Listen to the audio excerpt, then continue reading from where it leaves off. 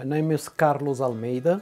I am professor of Portuguese, the director of the LusoCentro, and the coordinator of the Portuguese-English Community Interpreting Certificate Program. LusoCentro was founded in 2002 with the first presidential fellowship awarded to Professor José Costa, who founded the LusoCentro. LusoCentro's mission is to educate the Bristol College community and to serve the wide needs of Portuguese. LusoCentro offers a Portuguese-English community interpreting certificate for bilingual students who would be interested in working in a variety of community settings, including hospitals and the court system.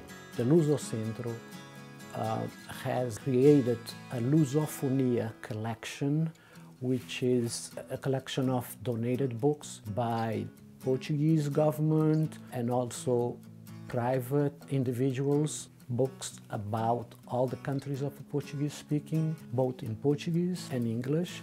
We offer a série cultural, meaning annual culture series. We organize a lot of events. Some of the events that we have promoted are plays, concerts, book launches.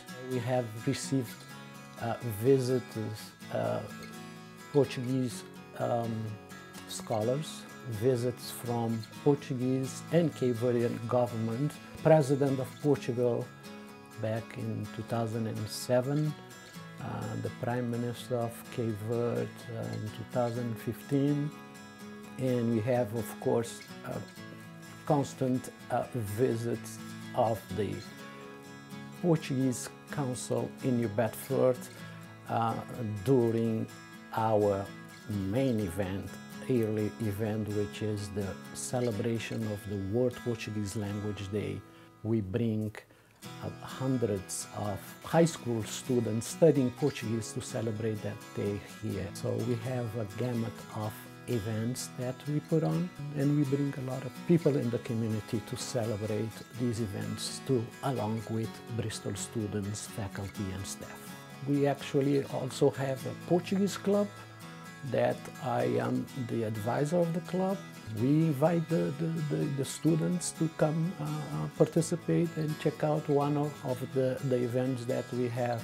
This year we are celebrating the 20th anniversary of the LusoCentro, so we are very excited about that.